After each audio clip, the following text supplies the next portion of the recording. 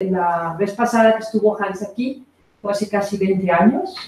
Yo acababa de llegar al instituto y él acababa de prácticamente presentar su defensa de tesis. Sí. Compartimos una gran amistad desde un poco antes de eso, porque trabajamos en momentos distintos, pero trabajamos con el mismo director de tesis. And now let me switch to English, because although Hans speaks and understands Spanish really well, he's going to present his talk in English. So the title of his talk for today is The Moore Sentence and the Fitch Paradox in Dynamic Epistemic Logic. As some of you know, he is one of the pioneers of Dynamic Epistemic Logic. So again, it's a great pleasure to have him here today. So Hans, we are very grateful that you accepted to give this talk. And by the way, I'm especially happy to see so many people from de la facultad. Here, la facultad is la Facultad de Filosofía y Letras, but for some of us, la facultad is la Facultad de Ciencias. De Limas y de otros lados, gente haciendo computación. Muchas gracias. So Hans, now we can switch to English and you can start. Okay. Thank you very much for the invitation, Atocha. And in particular, as Atocha already mentioned, the Institute in Cuernavaca that was so kind to invite me, and Sergio, with whom I'm collaborating in Mathematicas at this moment.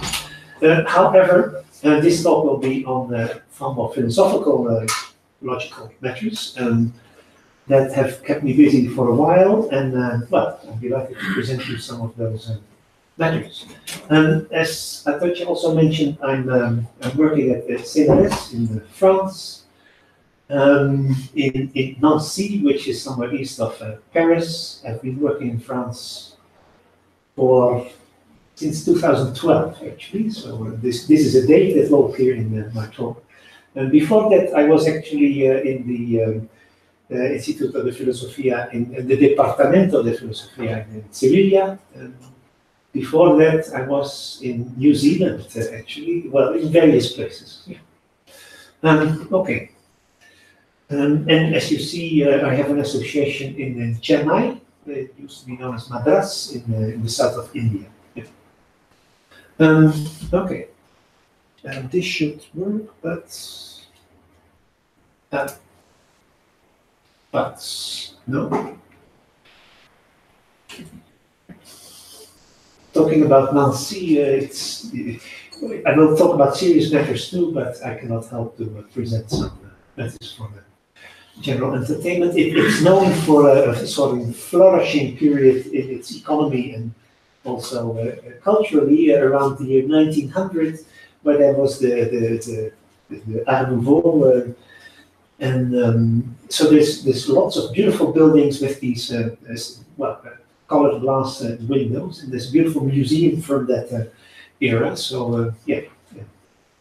So there are many reasons to visit Nancy apart from academic matters. However, talking about the academic matters, let us start by the Moore sentence P and not KP. So Moore is a philosopher from the start of the 20th century. He's actually better known for ethics than for, you might say, logic or philosophy. But of course, there are many connections between both, particularly in deontic logic. And in a 1942, somewhat later in his career work, he wrote, "I went to the pictures last Tuesday, but I don't believe that I did," is a perfectly absurd thing to say. Although, what is asserted is something which is perfectly possible logically. Why is this absurd? Well, the absurdity, then you can go a bit back in his older works, follows from the implicature that if you say something, you're supposed to believe what you say. So the implicature is that asserting phi implies believing phi. And this goes back, in fact, to a part of his ethics and going back to the early decades of the 20th century. as these matters interested me quite a bit, I made some effort to retrace them in the literature, and a great help, by the way, for that is the very well-known book Knowledge and Belief by Atocha, the well-known Finnish philosopher, who devoted an entire chapter to exactly this subject matter. Now this should work, but no. Okay, so let us have a look at this phrase. I went to the pictures last Tuesday, but I don't believe that I did. Let us formalize the proposition. I went to the pictures last Tuesday by P. We're going to do this in propositional logic. And in view of later matters that I will explain, we don't, well, we actually merge belief and knowledge for the treatment of today. It doesn't matter that they have different properties, so I continue to write K for that. So then the formalization of I went to the pictures last Tuesday, but I don't believe that I did, is P and not KP. Yeah, so we read the but simply as a conjunction of two parts. And the absurdity has to do with binding this conjunction by the K operator. So we have K of P and not KP. So what I would say these days, we would say that this is inconsistent. In fact, Moore could also have said that, but he had good reason to mount this as an implicature, because then actually what you're saying is not inconsistent, P and not KP, but only what follows from this by some further analysis that is more into pragmatics, you could say. So therefore he preferred not to call P, the K of P and not KP inconsistent. Okay.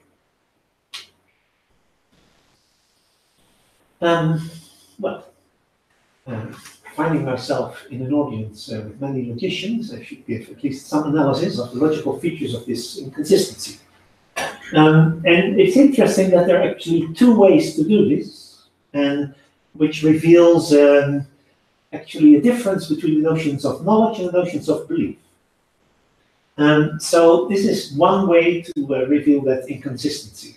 So starting out with K of P and not KP, we distribute the knowledge operator over the conjunction. So we get KP and K of not KP.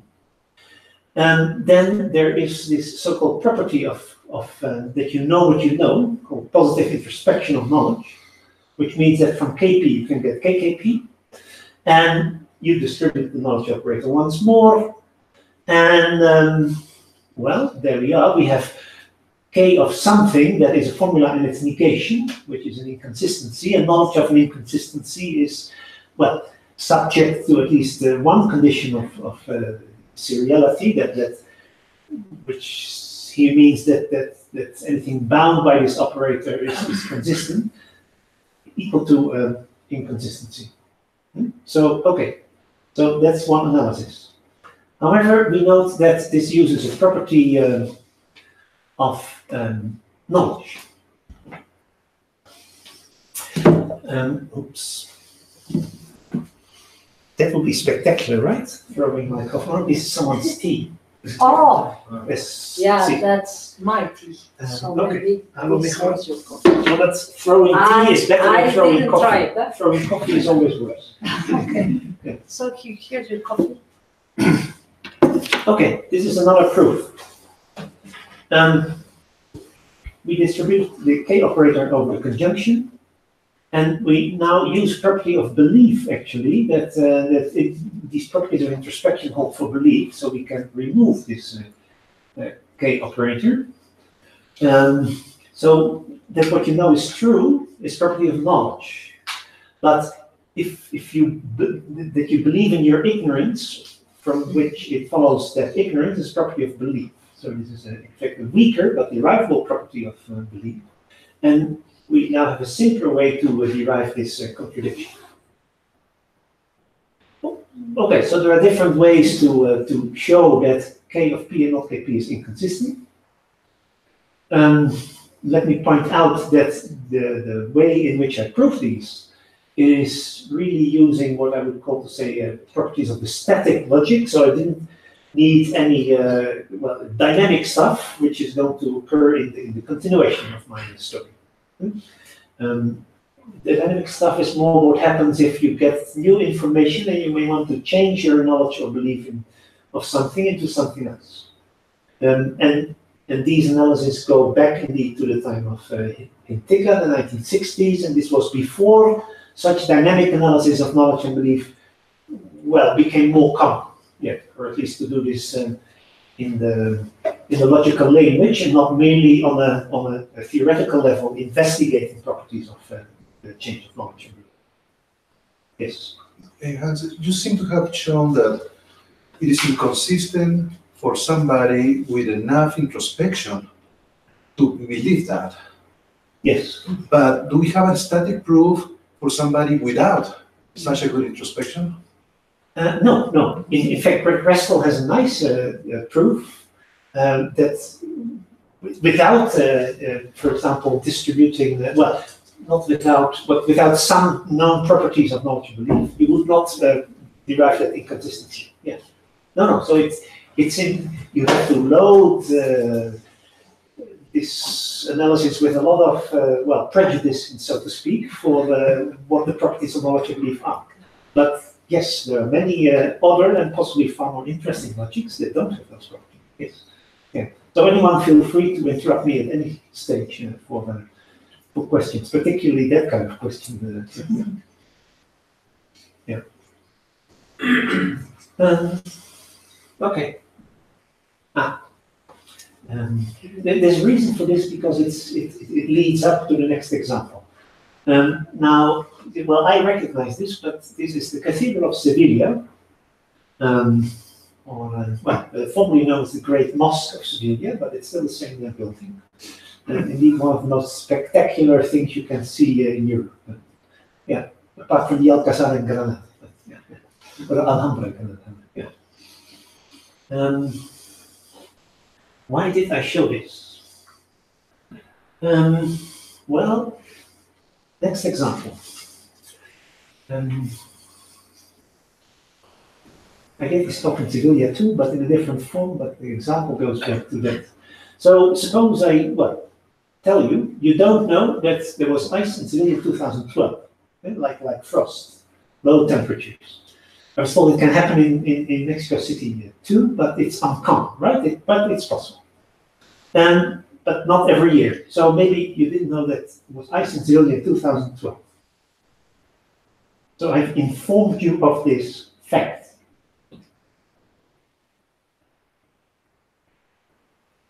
Maybe I do something wrong. Well, this one is true. And so, okay, so now you know. Now, suppose I tell you again, you don't know that there was ice in Sevilla in 2012, having just informed you already once of this fact. Well, do I break some pragmatic rule here? Is this possible? No, it's not possible, right? Yeah. And why is it not possible? Because now you do know. Yes. The announcement sounds successful. Exactly. Yeah. Thank you. So this is exactly what is the case. So if you say it twice, it will be a lie, because you have already been informed. Yeah. But I think it's pretty common, right? In reality, that you forgot that you told the other person this fact. No, but here in this sort of analysis, we always treating with perfect logicians. So nobody forgets anything. Yeah. This is an assumption that one does not have to make, but anything I say today is for perfect logicians. Yeah. Or at least perfectly rational beings. It is possible, right? I mean, if there was not ice in Sevilla in 2012, you still don't know because it is false. Yeah, that's a good point. So if the first sentence was a lie, no, but if the first sentence was a lie, then there would, you're right. So the first sentence could have already been a lie. Yeah, yeah. That would make the analysis of the second sentence somewhat complex because it would still be pragmatically problematic if you were talking to the same person, because then that would imply that you didn't believe him in the first place. So, which is also a bit problematic. Yeah, but no, you're right. Or at least as proof of concept, there was ice in Seville in 2012. Did you take that picture? No. actually, it's not in Seville, but in Florida. So it's a lie too. But I have better proof of concept, not for that year, but for other years. This one. This is proof of concept, at least that it can freeze in Seville. Yeah. I wasn't around, well, I was around in that year, but not in Seville. 1967, yeah. So, yeah. Dos cuatro bajo cero en Sevilla. Sí, es mucho. No, yeah, so it's possible, yeah. But, well, I lived 4 years there. I suppose 2 out of 4 years it was possible. No, the interesting aspect why I lived is so on the day of my departure from Sevilla, I was first in Sevilla. And this creates a problem because there's an airport in Sevilla, and they don't have machinery to treat airplane wings against ice. So we had to wait 5 hours for the sun. It was an early morning flight, of course, 6 a.m. And we had to wait 5 hours before the departure. And well, the other interesting aspects of my departure in Sevilla was not by myself really, but I bought another seat in the plane for a Mr. Violoncello. And that way I could transport my cello as well on that day from Sevilla. But yeah, so fortunately the plane went. But there is ice in Sevilla. Yeah. The other interesting aspect is the price of these apartments in Mercedes, which would be like in the order of 50,000 euros, which you would no longer be able to buy anything for in Sevilla. Certainly not in that area. Yeah. Sorry, Hans, about the example. Yeah. There are many phrases that you can only say truthfully once. Yes. Is there something more to it that you want us to look at? Well, the thing that interests me in this example, in such phrases, is when you model these in a model-logical language, if there's a syntactic characterization of such phrases, that tells you whether you can only say them once or whether they hold forever. And in fact, and this is an open question. Yeah. So there's some well, we will get to those technical questions. At least if you'll excuse me for I'm trying to take advantage of the knowledge that I can talk for 1.5 hours, well, not really, but I don't have to speed it up completely, right? So I can present this at some leisure. Yeah. Yeah. But we will get to some answers to more technical questions on such matters later. Yeah. Okay. So let us analyze this particular example, and here we get into what I would call the dynamic aspect of the analysis.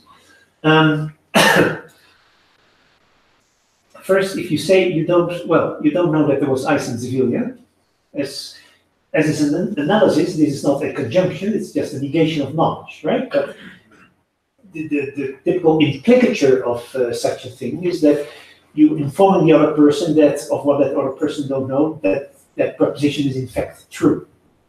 So if the proposition P is there was ice in Sevilla, then the analysis of this is not KP, but P and not KP. Yeah, at least by you might say by conversational implicature. Now, a difference that is important at this stage of the analysis is that here there is nothing problematic at all, because it's not a statement you do about your own knowledge. No, you're informing another person of that person's ignorance. And there is nothing but inconsistent about me knowing that another person is ignorant about something. So this is a difference.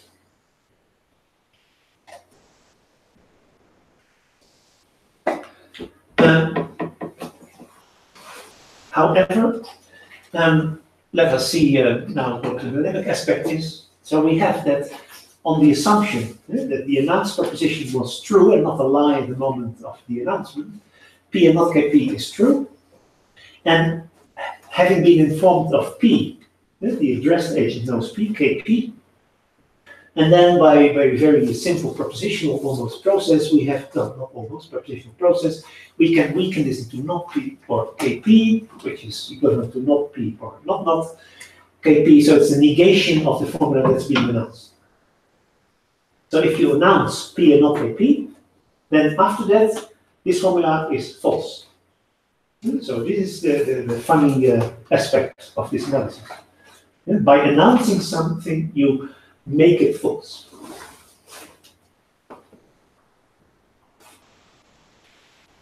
So much for the moral sentence. Now I'm switching to a related topic. However, these topics are not necessarily analyzed simultaneously as related, and they're often seen as very different topics, partly because the moral sentence was traditionally more seen as something about belief, and the Fitch paradox is a paradox of knowledge. But in what I will say, they can be treated on the same footing. Okay, here we have a nice statement, and take your time in reading this. It's a review from a journal article submission, but going a bit back in time, before we did these things electronically.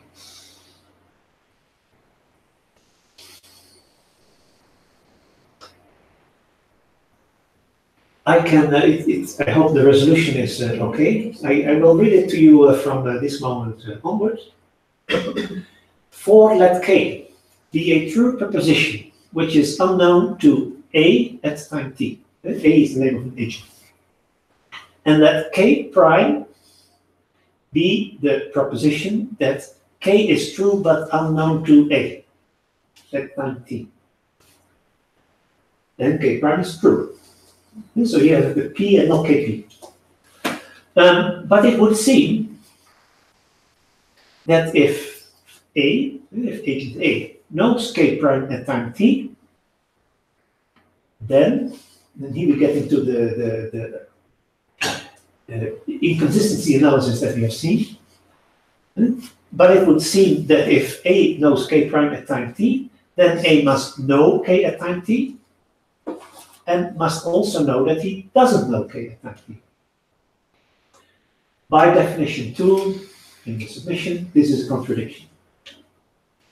Okay, this is exactly what I've started out my talk with today, but in, you might say, somewhat historical eyes. Well, is there anyone who recognizes this handwriting? No, that's a joke. This is difficult, right? It's Alonso Church. And it was, I know this guy, Joe Salerno, who discovered this manuscript, and by handwriting analysis discovered that this must have been an anonymous review, because that's a very good start, by Alonso Church. Yeah, really, yeah, isn't that nice? Yeah. And yeah, it's wonderful to read this. So in the analysis I've shown, the proposition known is the one called K, the agent is called A, so we have K and not A knows K. And K prime is called that conjunction, so that knowledge of K prime is the K, well, it should be Ka of K and not A K. And so this is the inconsistent phrase. Yeah.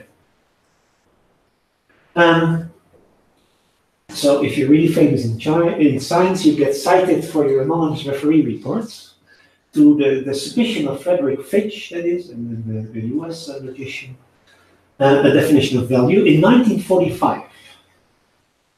Yeah, which was finally published in 1963.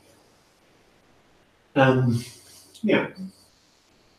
You might say, well, sometimes it can take a while before your submissions make it, but don't give up hope. What's a mere 18 years? Yeah. Okay. What is this Fitch paradox? It's this. The Fitch paradox is that, well, as it says here, some unknown truths are in fact unknowable. So, well, at least let's put a bit of formalization there. It's dangerous because here I'm putting some formulas without giving any semantics, right? But it uses familiar things like, well, quanters and implications, so it suggests it means something. Yeah. So there is a P such that P and not KP is saying that there is an unknown truth. There is a P that is not known, so there is an unknown truth. And for all Q, Q implies diamond KQ, is supposed to formalize everything is knowable. Where diamond KQ is like there is some process after which I know Q. Okay? So knowable is getting to know. The getting to is the diamond. Okay, so what do we have? We start with Q implies diamond KQ, or Q. So in particular, it holds for Q is P and not KP. So we get P and not KP implies diamond of K, P and not KP. So on condition that there is an unknown truth, namely that one is P and not KP, we get to the conclusion diamond K of P and not KP. Now assuming that, well, diamond looks like modal logic, right? So it's probably something nice with semantics, who knows? So there must be some semantics for this, but as it's a diamond, it's something existential. So we should get to some state where we can evaluate K of P and not KP, and then you're in trouble. Because then we have the analysis we have seen for the model sentence. Okay. So the history of the Fitch paradox is interesting. So the idea that everything is true, that it can be known, it came about a bit later than the idea that everything that is true can be proved.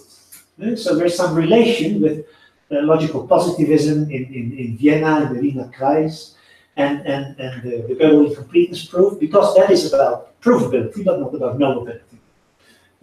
And what we see here is that the things, well, so it says in a way that P and not KP is not knowable, because of some sort of self-referential nature, that the thing that is true happens to refer to something about knowledge. That is exactly the same as in Gödel incompleteness, because there are many true things that if the truth relates to being able to prove something, then you cannot prove that. So this diagonalization in Gödel's incompleteness is a bit related if you take a big jump to this knowability stuff. Yeah. I'm glad nobody strongly objects at this moment, because then I would be at a complete loss for words, but yeah, good. So here we get to the postulate of success. Atocha told me she liked that this appeared in my talk. Yeah. For what is this postulate of success? It has to do with belief revision. So you believe or know a number of things and you get new information. There is sort of an expectation that this new information is incorporated in the things you already know or believe, in your knowledge base, just like that. So that it's successful to integrate this new knowledge into the things you already know. And the Fitch paradox of knowability demonstrates that this is not always the case. Now, what the postulate of success is not something about modal logic, or at least not necessarily. It was a big thing in what is known as AGM belief revision, Alturon, Gardenforce, and so. So there are ways to view this as modal logic. Yeah. In fact, it was Christa Segerberg who made some of the first moves to retranslate this belief revision, well, traditional style, into some modal logical setting. This is Swedish logician. So, how do we translate success in modal logic? Well, it could say something like phi implies diamond exclamation mark phi k phi. What does this mean? If phi is true, The red part, that means then after announcing phi, then after, well, incorporating phi in your knowledge base, phi is known.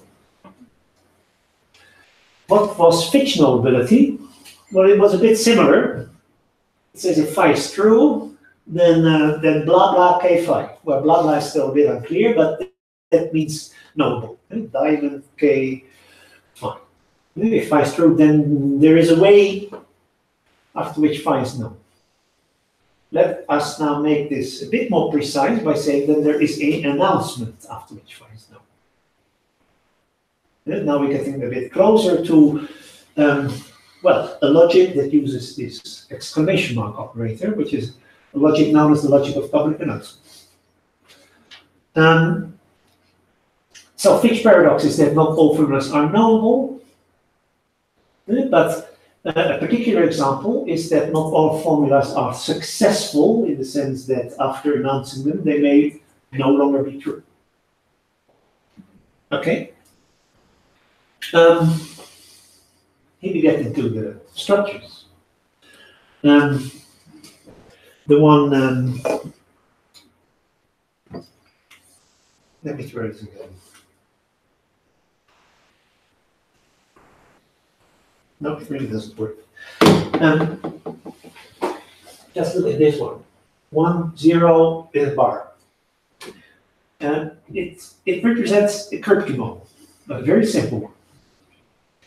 There's a 1 state where P is true. There's a 0 state where P is false.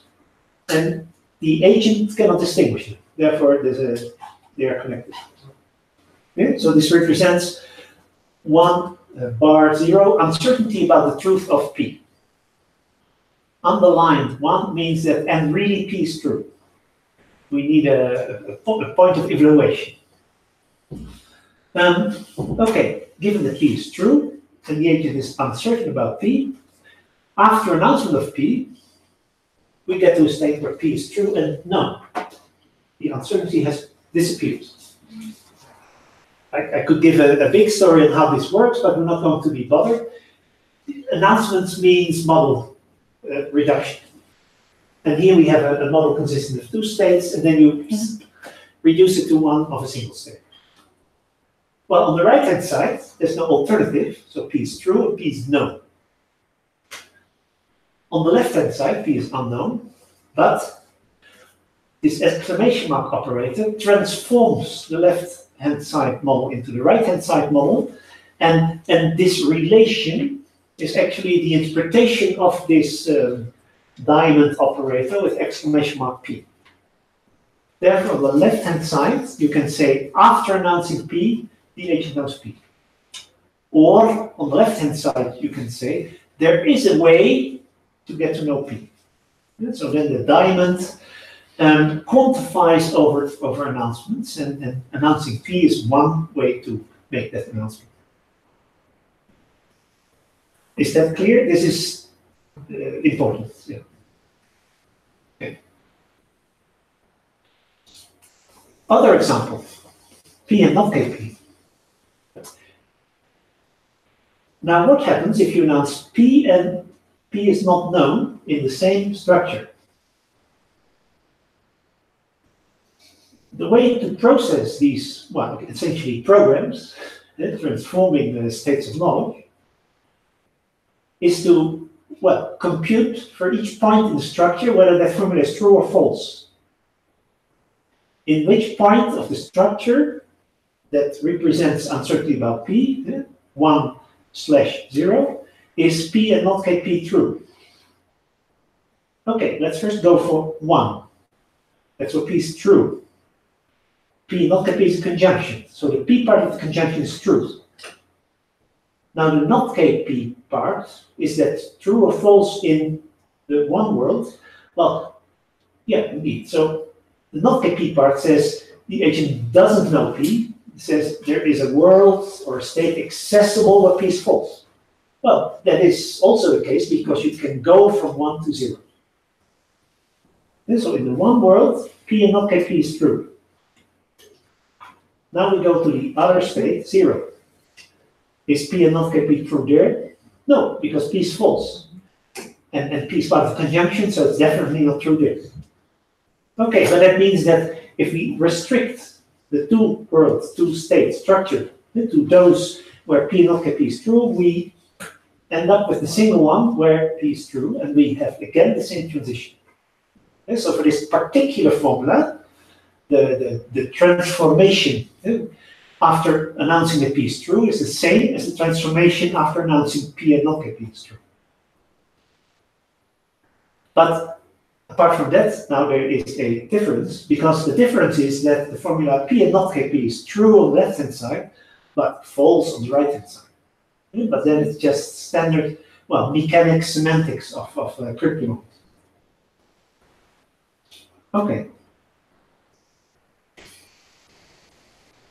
So, in a way, this is, you might say, a counterexample for, well, the validity of these formula schemata, and where the first one indeed says that, well, if P and not Kp is true, then after announcing it, it is known. So no, this is therefore wrong. And the second one is then done in terms of knowability, but where the witness of the diamond is indeed the announcement P and not Kp. Okay. But on these two examples, I'm going to build the rest of my presentation. Only from here on, it gets actually a bit more technical, but well, I hope to get them eventually to explain some results based on this logic, and these should be more intuitively understandable. There is a logic wherein you have this diamond as an operator. It is a modal propositional logic. It has epistemic modalities for knowledge, which are the necessity type modal logic thing. It has these public announcements, but it also has these diamonds that function like quantifiers. So diamond phi is true if and only if there's a formula phi that you can announce after which phi is true. So we have the diamond exclamation mark psi phi, where it says epistemic psi. So there's a restriction, and the restriction is that this psi doesn't contain diamonds. We will see why this is necessary, and so the second, well, paraphrase of the first schema is that there is a model restriction such that the postcondition phi is true in the restriction. And the model restriction is like a transformation from a two-state to a one-state thing. As an example of something in this logic, before I present it more formally, we have that, diamond Kp or K not P is a validity of this logic. Why is that so? Well, without looking at the explanation here, I can even try to intuitively reveal this. So, if you have a given structure in the point of evaluation, the variable P must be either true or false, right? There's only two possibilities, even in modal logic. If it's already known to be true, your work is done. Because then after the trivial announcement, it's still known. So you have diamond Kp. Yeah. If it's not known to be true, well, you can announce P. So then there's an announcement, namely P, after which P is known. So you have also diamond Kp. The other option is that it's false. If it was already known to be false, well, you make a trivial announcement and it still remains known to be false. Or you announce that it's false, and then you restrict the model to all the states where it's false, and, well, again, it is known to be false. So whatever happens in any model, whatever the value of P, the state of evaluation, I can do something to get to know P. So, diamond Kp or diamond K not P. Of course, I don't know whether initially this was P or not P, but one of the two must be the case. Well, this really explains what I have already explained before in the same way. Okay. Now this is a mere example about one variable P. What is interesting in model logic, if you have validities that are schematic in the sense that it's not for an atomic proposition P, but for any formula phi. So from here on, I'm going to work towards demonstrating that we do not really have diamond Kp and K not P, but we even have diamond K phi or K not phi for any formula phi. And then this formula can contain knowledge modalities. It can be about multiple agents. It can be about diamonds. So this is a more general result. Okay. It's unavoidable. This is topologic, right? So this is the one where syntax semantics ban. But the idea was, I've shown many examples. We do not dwell maybe too much on the details, but this is what details are. So the logic is a model logic with knowledge modalities, public announcement modalities, and boxes. Yeah, that stands for quantification of the announcements. And the structures are crypto models. And in fact, crypto models with a point of evaluation. And also, in fact, crypto models with accessibility relations to interpret the modalities that are equivalence relations. Okay? So this is a standard correspondence between knowledge modalities and equivalence relations. Okay, having said that, the interpretations of all the inductive constructs are standard. P is true if, well, S is an evaluation of P. That stands for P being true. The subset of the domain where P is true. Okay. Not phi is true if it's not the case that phi is true. Conjunct is true if both conjuncts are true. So this symbol stands for it is true that, or a satisfaction symbol. And what I also did not say, but should say, so if we, for example, look at the very first clause, n, s satisfies P, then n, s represents such a pointed crypto model. So that is the unit of evaluation that I'm talking about here. Then we have the typical model construct that the agent knows phi in a state S, if in all accessible states T, phi is true.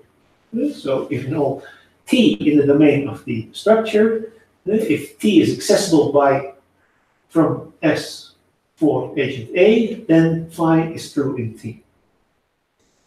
The public announcement is interpreted by using not internal relations in a structure, but by transforming the structure. I'd say in similar fashion as with Armando and Sergio, I'm having many discussions on transforming other structures, like simplicial complexes, but you can do this with cryptic models. Yeah. Then we have public announcements. So after announcing phi psi is true, if on condition of the truth of the announcement phi, in model restriction to the phi states, skip details, psi is true. Box phi is true if it's true after every announcement. Yeah, if after any psi phi, then we have box phi. There's restriction, all epistemics psi. We can now see why we need to have a restriction. Suppose we were not to have a restriction here, and it would be any formula psi. What would go wrong?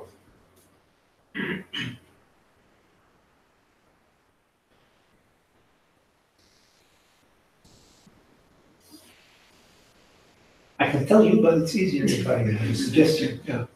What would go wrong if it was not, if this could be any formula in the language? Then there's a problem with this definition, this semantics. Yeah. It could be a repetition of boxes. Yeah. Yeah, that's more or less what I mean.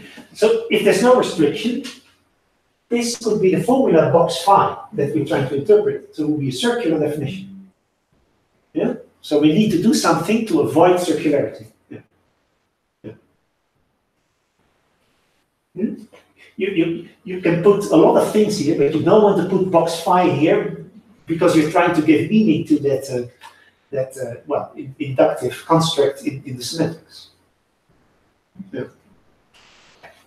Thank you.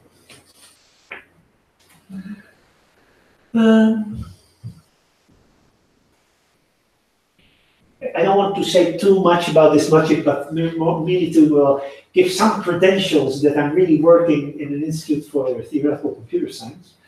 So we can do things that are related to what people sometimes do. Well, at least we want to know that this is an axiomatizable logic. So there is indeed axiomatization. However, it's an infinite reaxiomatization. It has a derivation rule with an infinite number of premises in order to draw a conclusion. And you can guess what the rule is. If after any announcement psi is true, then box, well, no, if after any announcement psi is, and all are derivable, then box psi is derivable. So infinite number of premises, namely for any announcement, any epistemic formula announcement. It is actually still an open question whether there is a, you might say, a standard finitary axiomatization.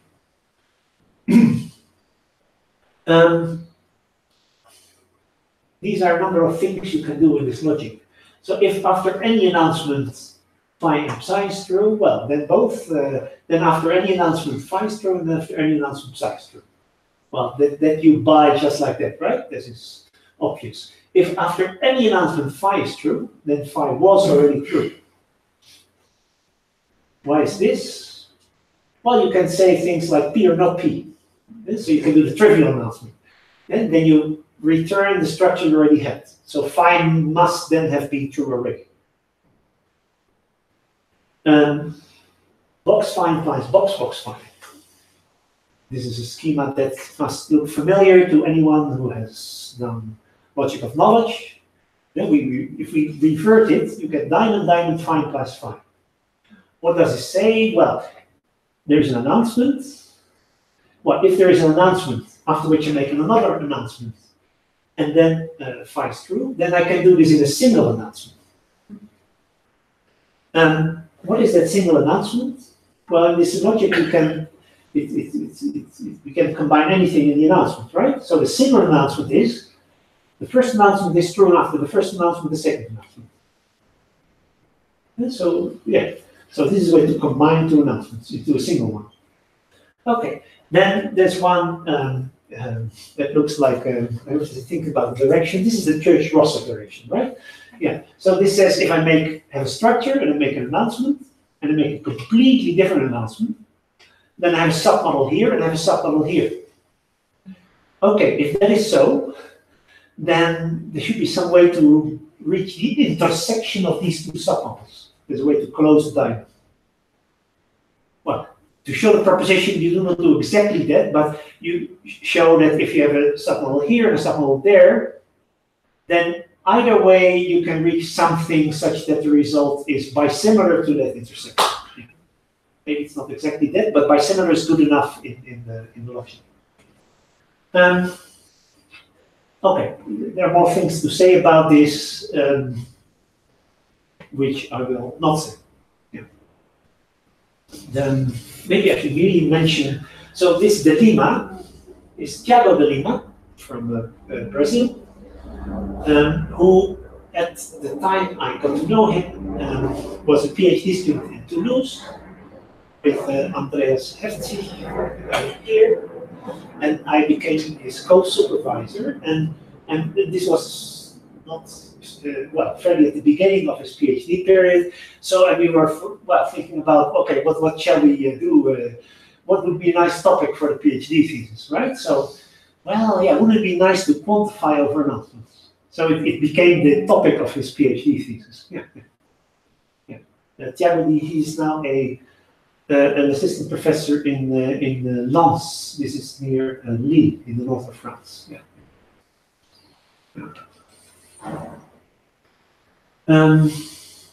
Okay. I still have some time. Well, we are planning to finish at 2 o'clock. It's 1:20. Oh, already? And it would be nice to get questions. So could you finish in 15 minutes? Is it possible? Oh, yes. Yeah, easy. If that is fine, yeah. So on this part, I'm now going to make the link between, you might say, the methods more of philosophical logical analysis that I started out with, going back into the history of logic, and the logic of arbitrary public announcements that I just presented. Because some of the issues can now be made formal in this logic, and then you can investigate some of their properties. So for this one fragment of syntactic fragment of the logic is what I call here the positive formulas, which in first order logic you would call a universal fragment, or maybe the universal fragment. It forbids negations before boxes. And what is the advantage of such a fragment? Well, universal formulas remain true after model restriction. Yeah? Existential formulas, well, maybe their truth depends on a point that you remove bang from a model restriction. So they cause trouble. Universal things never cause trouble. Yeah.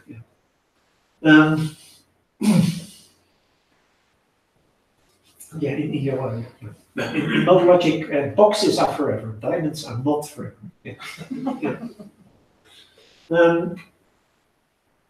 A semantic way of, saying this, not exactly, as we will see, but somehow, is to look at the schema phi implies box phi, which says that if phi is true, then after any model restriction, phi remains true. You see there's some connection with universal formulas here, right? Yeah. Then successful is another semantic notion that says that after announcing formula phi, it remains true. And this is always the case. So this is the link to AGM belief revision and the possibility of success. And so the successful formulas are the formulas that can always be successfully incorporated. Then knowable is the schema we have seen. Phi implies diamond Ka phi. If phi is true, then you can get to know phi. What can we observe about these fragments? Well, we can observe that the positive formulas, the universal fragments, are preserved. The only mystique in that is the negation we see here, because weren't negations disallowed? Well, but it's a mere feature instead of a problem of the semantics of public announcement, because if we write out the semantics of public announcement on condition of the truth of the announcement in the model restriction this or that, if you write this implication in disjunctive form, it becomes this disjunction. And you can prove this by some induction that is on the structure of these formulas, but for all models, including all model restrictions. So it's after all very positive and universal. That the preserved formulas are successful is easy to show, because if phi remains true after any announcement, then it's particularly after the announcement of phi itself, and that happens to be equivalent to this scheme. Then we can show that the successful formulas are also knowable, because, of some equivalence that is in the first step, that then implies that we can replace the diamond announcement phi by the diamond itself. Having, shown some of these implications, they are not equivalences between these notions, because even though positive formulas are successful, some successful formulas are not positive. If I simply tell you, you don't know that P, but without the implicature that P is true, well, then I still don't know that P. So that's a successful announcement. Also, some knowable formulas are not successful because, well, that I know something about your ignorance, that is knowable because I then can be, after the trivial announcement, I can still put a K operator in front of that formula. So there's a way for me to get to know this in trivial sense. There are also non-trivial examples. Bien. There are some more complex questions you can ask yourself about such methods. For example, to characterize instead of syntactically describe all formulas that after being announced remain true. A very elegant way to do this was by Wes Holliday and Thomas Eckart, presented a while ago. And this involves doing things that are related to how you know disjunctive and conjunctive normal forms in propositional logic, but then use their equivalents in modal logic, and well, use these as enumerations of anything that can be said or known about such formula. So you rewrite this into some standard normal form, and then you prove things about this normal form. However, for the multi-agent case, this has been an open question. This doesn't necessarily mean that this is exceptionally hard. It may even mean that the question is no longer in the center of focus of interest of the community. At least I would like to show this, but I do not know anyone who has done this. Then in getting to the knowable formulas, so you could also ask yourself about a characterization of the formulas that are knowable. Let's to close this presentation, let's look at a number of, well, alternative views on this knowable. So the number 2 is the schema that we have seen. Phi implies Dynamic K phi. And as we already know from Frederick Fitch, this will be problematic, right? Not everything is knowable. But is there a different form in which we can, well, present this in which it were possible that everything is knowable? Well, you could make it even stronger. This is version 1. And it should not merely be the case that anything that is true, can become known to be true, but it should even be the case that anything that is false can become known to become false.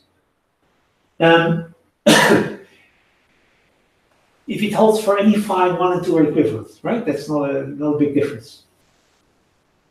So that will be equally problematic.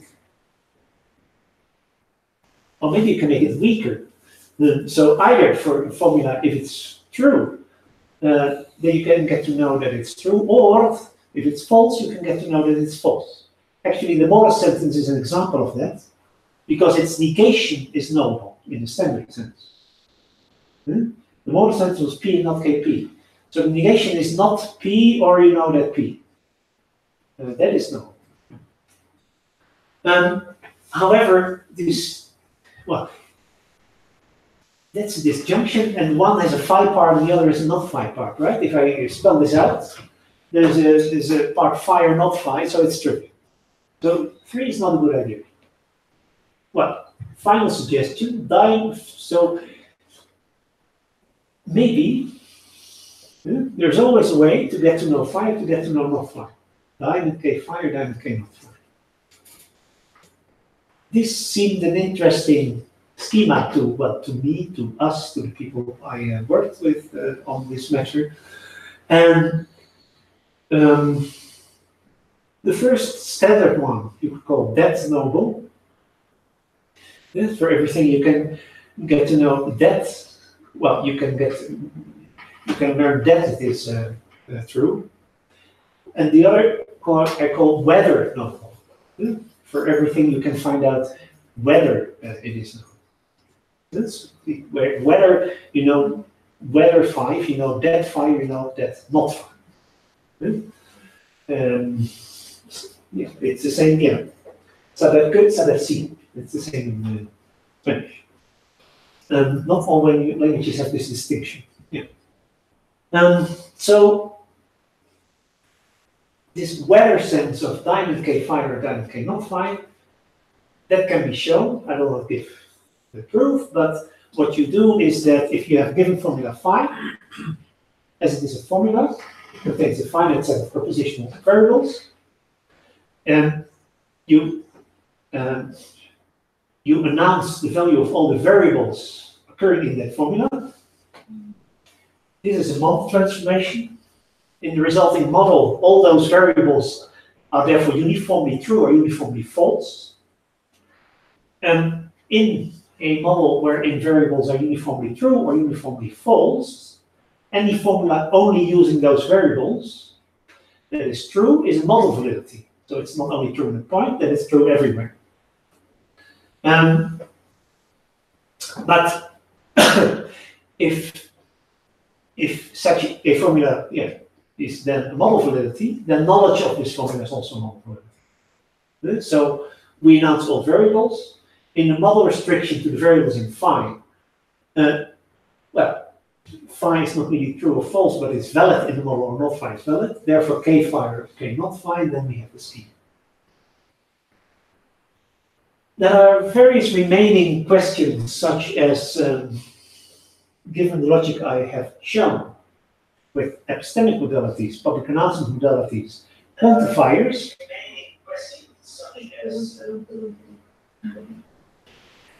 and you can actually cut out the public announcement modalities because the quantifier was like box phi is true if after any announcement psi is true. But this was equivalent to box phi is true if in any restriction of the model to psi is true. That is a formulation without using that announcement modality. So the same language without the public announcement modality, but has a semantics that would definitely lead to the same validities on that language restriction. However, if you define language with that restriction, I can no longer give the axiomatization. Except in a trivial way that knowing the axiomatization of the full language, well, it's just the intersection of all those theorems with the sub-language, but that's a bit silly. And it seems very, actually an elegant variant because it goes more directly back to Fitch, for example, but nobody knows how to do this, and that actually still definitely seems a relevant question to answer. Yeah. So there are more things you can do. I think it's time to sort of stop. There are relations with things like knowledge transfer. So the Fitch paradox was, if it's true, if you can get to know it. Well, knowledge transfer is like if A knows it, is there a way for B to get to know it? There's a relation with what you could call knowledge diffusion. So if the information is available in the system, that is, if the agent has distributed knowledge of phi, is there a way to get to know it? Is there a way such that by communication, afterwards it is common knowledge? So that is D phi implies diamond C phi. C is for its common knowledge. There is a relation to what I know as epistemic planning. Then we remove the K operator, and we have the schema phi implies diamond psi. Given initial conditions phi, can you make a plan, a protocol, a procedure to realize psi, where psi is some goal, an epistemic goal? That was about it. Yes. Thank you.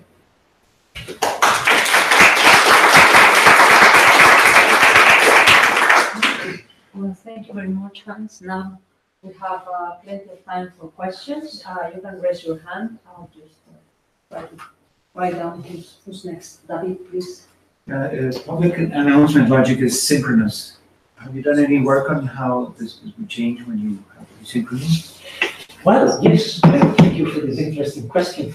I would say the public announcement logic is thought to be synchronous.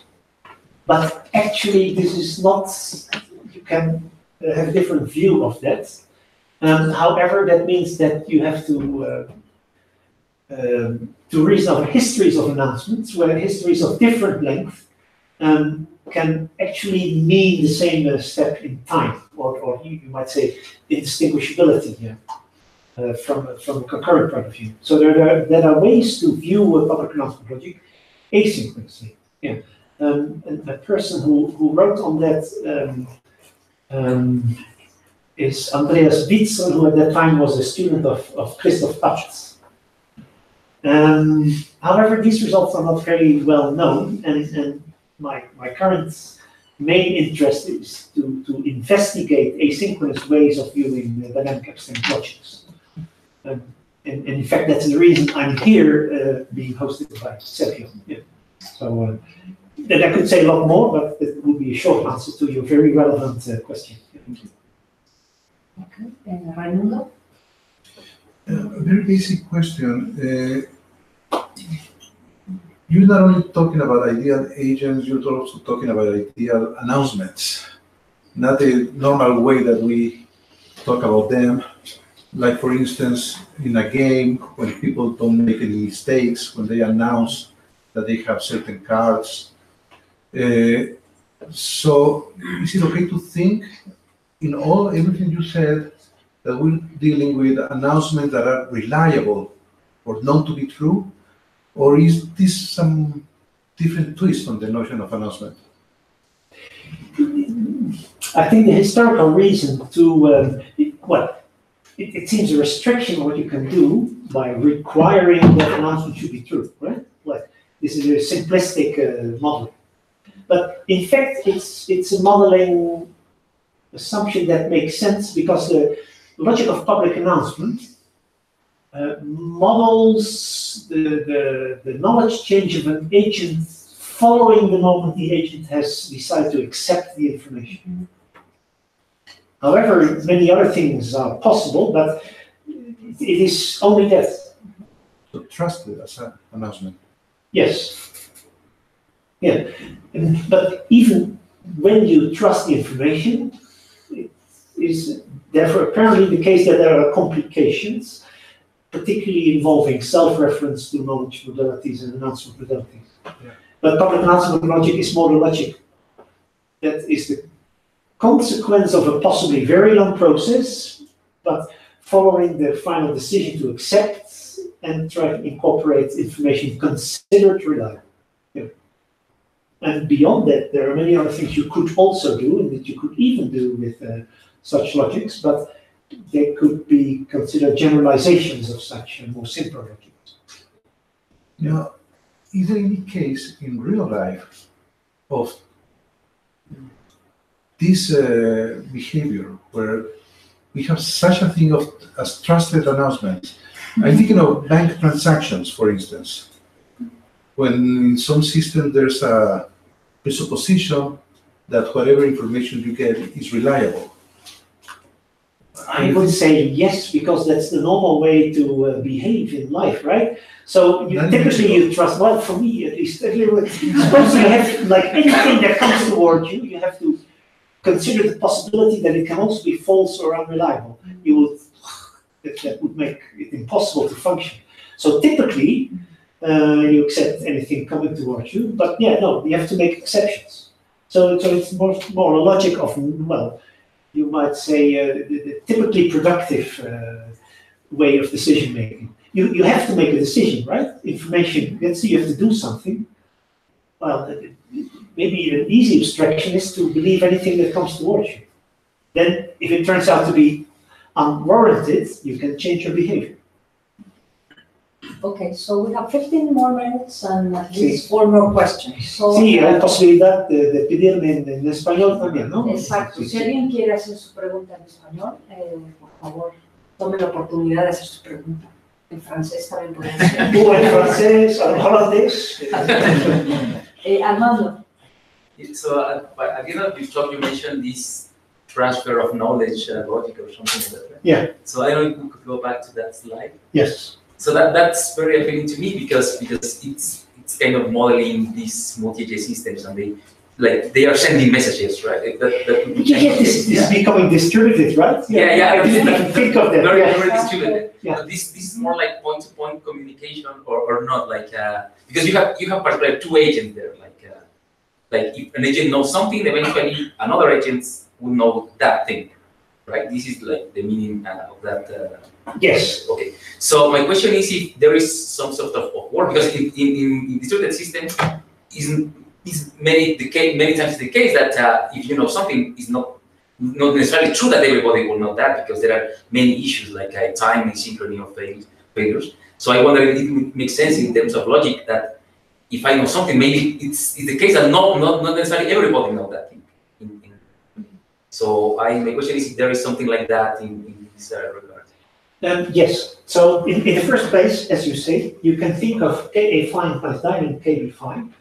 As well, in the example we discussed a few days ago, like two agents communicating, but we are giving a snapshot of the system for these two agents, right? Consulting memory, like, what was it?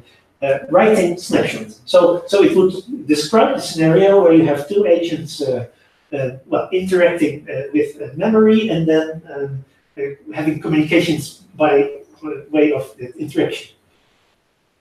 Then, of course, as you also say, then there would be particular formulas of interest that you want to distribute, where the formula of interest phi would be here the local state or some state variable for agent A. That A wants B to know that state variable.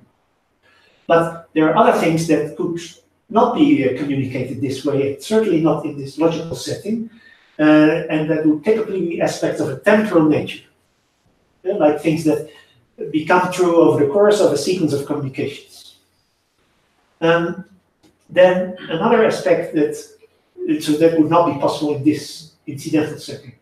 Another thing that would not be possible in this particular setting is private communication. So if there were more than two agents and A and B want to communicate to each other something that they want to remain secret from a third agent C, which would again be a typical distributed system setting, but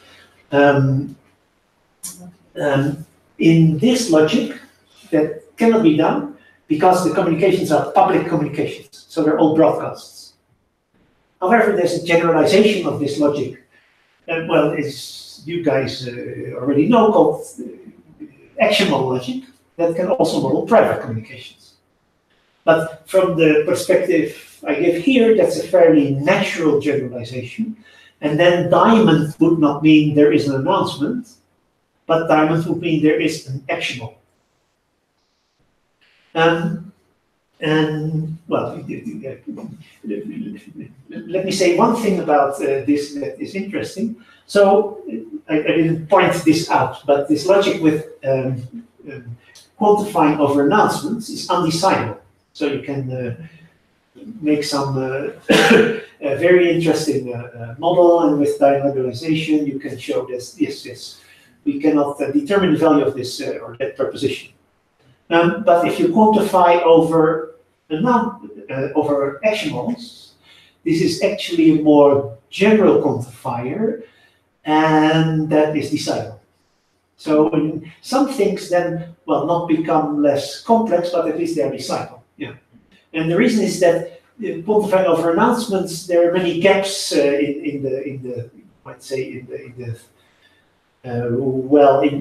submodels you consider. But once you quantify over action models, you fill all the gaps, so then things become decidable again. So there's a lot more to say, but there are many aspects of interest here, and they, well, at least I would hope so, they definitely relate to things of interest in distributed computing.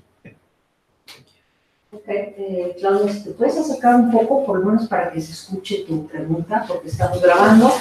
Yo aprovecho para decirles a quienes están conectados, well, whoever is connected, maybe it's not a Spanish speaker, please feel free to send questions to Hans, but he will have to answer them later because we don't have this chat. Oh yes, by the certainly, yeah, I can respond by email. Okay, Claudia, por favor. So I think I struggled with the notion of knowability throughout the whole talk because I wasn't so sure that anything that is true could eventually be known, like for sure. Now, I don't know if that's something that's been debated because I'm not so familiar with this, but I was thinking of two examples. So one of them is like, for instance, if I don't perceive colors as someone else, even if I'm told that this apple is red, I'm not so sure that I can know. Maybe I can accept that that object is in fact red, but if I have a notion of knowing that involves me actually perceiving it, then I cannot really know that something is the color it's supposed to be, even if it's announced. And my second one is maybe more political.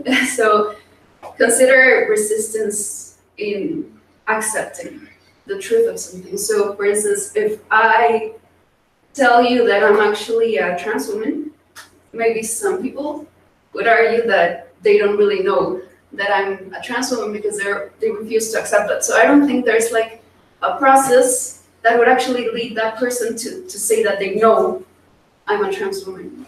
Because I mean, and there's no possible way in which even like given the thousands of announcements, that person would actually know that I'm a trans woman. So I don't think that's so easy to. So I don't know if you have any thoughts on that. Let me start by answering your first question. Sure. Thank you.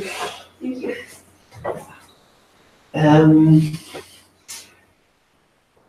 Although I present this logic of knowability in terms of knowledge, it's actually a knowledge of observability. And yes, but this is not so clear for everybody. Actually, public announcement logic is even a misnomer. It should be public observability logic. Because this announcement makes agency into logic. It's not logic of agency, there's no notion of agency. But if you cannot observe colors, then clearly the distinction between something that is red and green is not observable for you. But of course, there is you might say the meta-level analysis that you have been told by others that these are different colors, such that implies that for others this is observable. And so it's knowable in that sense, in that higher sense. But I thank you for this question because it points out that yeah, knowable means observable. Well, in the meantime, answering the first question, I was trying very hard to find an intelligent response to the second question. What the matter is with well, people resisting to such issues, accepting, say, a transgender identity, is that well, reducing it to the logical analysis, that they refuse to accept the information as reliable or true. So you never get to the process where you have decided to incorporate the information, the discussion at the Raimundo. So yeah, so therefore that is for a very other reason outside my analysis. Yeah, yeah. Yeah, for a completely unrelated reason to transgender, this makes me think of Nancy Pelosi, who is my hero of the day. I hope she wins. Yeah, that's good. Okay. So now we're moving to the left corner of the room where we have two questions. Alejandro first and then Maria. I would like to know if you can talk a little bit more about the lack of a finite set of axioms, because let me motivate my question. Perhaps I didn't understand fully. If you don't have a manageable calculus, my worry is you might be capturing the behavior of agents, but you wouldn't be telling us something about their mental processes or capturing their reasoning process. Because agents' reasoning processes should be finitary, or? No. Well, again, yeah. Not. Yes, I suppose that's my intuition. Yeah. No, because I think there are philosophers in the sense of natural philosophers, I think Roger Penrose maybe, that claim that even though Gödel's incompleteness theorem is a completeness theorem, we humans can understand this. So that means we actually have infinitary capacities to understand things. So from a perspective of what the relation is between logics and how humans reason, it's not necessarily the case that because the logic is infinitary, therefore it's not human because humans do things finitely. So that can already be contested. And on the other hand, I agree that having an infinitary axiomatization is not very practical if you want to do an actual proof. And so maybe this is not a very practical logic. Yeah, this is true. Yeah. It is an open question, and I cannot give a very clear answer to this question because I'm not very familiar with those areas. So it has to do with, in fact, the theorems and the non-theorems of the logic. And in both cases, you want to know whether they are, recursively enumerable. So if they are not recursively enumerable, then your attempt to find a finitary axiomatization is known to fail. However, nobody has proved that this is not the case. So therefore, it's an open question. However, we know that the non-theorems are not recursively enumerable. Therefore, that is the basis for the undecidability result. Yeah. Okay. Okay, Michael? Hi. Just raise your voice so that... Yeah. I do, yeah. Okay.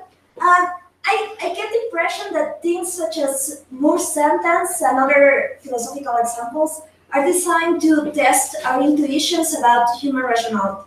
And so I also get the impression these type of formal approaches to epistemological problems are also designed to preserve our intuitions about human rationality in a sense.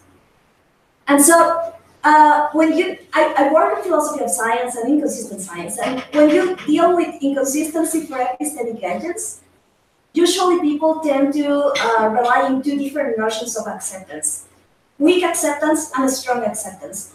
And what you were responding to Raimundo about public announcement, you said public announcement usually entails or assumes any of those things a sense of acceptance. But it seems to me that it's a strong acceptance. Yes, yes. And usually weak acceptance is very useful when dealing with inconsistency. So if you want to explain why agents can reason with inconsistent statements, such as Moore's statements, then you appeal to weak acceptance. And when you do that, then it is extremely explanatory. So it seems to me that any formal approach that is motivated by things such as the Moore sentence has to incorporate, in a sense, something like weak acceptance. And I was wondering, where is it in logic such as public announcement logics? If it is. Yes. Thank you. Yeah. And thank you for your talk. My pleasure. It's an excellent point. And indeed, exactly this point has bothered many people. So some solutions have been proposed. So there are logics of public announcements where the announcement is not strongly accepted but weakly accepted. In such logics, it's customary to make a distinction between belief and knowledge. And not only belief in the form of defeasible belief, but belief in the form of conviction. That you can be convinced that something is true, it can be still false. So that's sort of belief. Whereas knowledge, by definition, is supposed to be true, and then you have all these problems. So in those logics, you can handle both, the announcements by in a strong sense, as you say, but also in the weaker sense that, for example, in view of later information that gets to you, can, after all, disbelieve the information you strongly believed before. But this requires more modalities, not only of knowledge, but of belief. And it's so a standard approach there is not to consider models with well, knowledge that is interpreted by equivalence relations, but to consider these equivalence relations as total orders of more or less plausible worlds, and have other modalities that represent belief. Well, that will be a big story. However, so at least there was one, indeed, well, a partial answer to your question about the difference between strong and weak forms of announcement. But of course, you had another relevant point, and that was the point of handling inconsistencies. There are also ways to consider that, but I think the best answer to that is that I think next week we have a talk exactly on those matters by Ita Ottaviano, and come to that talk, I will be there too. Okay, thank you. Two more questions and then we are done, please. I think that my question was related to that question from earlier. And I was thinking about what you had said, that when you make a truth announcement in the tautological sense, and then, well, nothing happens because what you already know remains the same. I was thinking in announcing something which is false. Under, if I contradictory, sorry, and you say that if I understood well, all the announcements are true by definition. So an inconsistency in the classical sense is never true, but there are other theories which, well, it is contestable or, well, judgeable if it is true or not. And my question is, what happens when someone makes a contradictory announcement? Because is it possible to have whatever or anything as a consequence? And in that sense, you have told us something about the AGM theory. And in that sense, we have a theory. And sometimes new information is inconsistent with our information. And then it is not plausible in some sense that everything follows from that. We change our theory, and then we have an explanatory consequence or not. So in that sense, it has, well, a plausible theory to say that when you have public announcements which are inconsistent, then something which is not everything follows. So we can make something or exist something, because I don't know, in that sense, with public announcement or something like that. Hans, just let me phrase my question, because it's a complement precisely to that question. And it was, as you already mentioned, I'm very interested to see the connection with the AGM postulates. And it was not clear to me to what extent this goes beyond theory extension in that precise sense. If we give priority to the incoming information, that incoming information may be contradictory to what we already have. And my particular question complementing that is, to what extent we can retract information here in order to be able to do a belief revision action. For me, these are two different questions. So okay. we have different answers. Okay. There are relations, but so the short answer to your question is that you can do public announcement logics in logics handling inconsistency of the local kind. And a nice publication on that is by Umberto Rivecchio, who is an assistant professor in Natal in Brazil. He's Italian, but he combines, well, you might say Brazil-style logics of inconsistency, right? But well, going back to like fitting and then Stolnaker, bioethics essentially. For example, four-valued logics, and then the model transformation, shown here, and doing this for public announcements. So then actually you interpret the public. So then you have four values: true, false, unknown, and both true and false, right? Top. So then one way to interpret public announcements is its model restrictions to true or top. And so you want to include possibly inconsistent information to be resolved later. So there is a way to do such dynamic epistemic logics on well, more general multi-valued semantics. Well, at least that is a partial answer to your question and a pointer to somebody who has worked on that. Well, then I have a very different answer to your question, but that will then be related for, I hope, hopefully, the good reason to another aspect of your question. So instead, so one of strange thing of public announcement logic from the perspective of well, whether information can be trusted, is reliable, is that you sort of happily give up all your beliefs to incorporate the new information, right? Even if you already believe something, then bang, you believe the opposite. So you can do this, but wouldn't it be more wise to have some way of knowledge merging, where you weigh the things you already know against the things you might know? So this way of doing dynamic epistemic logic can, from the perspective of belief bases and information incorporation, be seen as a process of merging information. Oh, okay.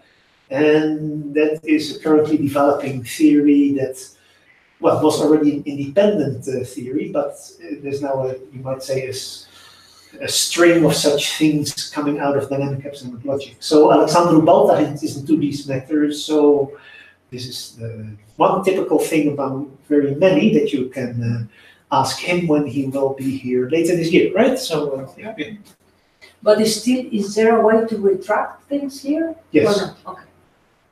Yes, so the retraction is by making a distinction between, you might say, hard and soft information. You can retract soft information, not the hard stuff. But the soft information might be things that you are convinced to believe, and this can be retracted. And the mechanism to do this is not to have merely a knowledge relation, but using, you might say, the distinction among more or less plausible states have many relations, and the restriction is with respect to one such weak relation. You have some hardcore information that you cannot move, but there's other type of information which is possible to be changed. That's yes. what you're saying. Okay. Okay, so I think it's time to thank our speaker for accepting to give this talk.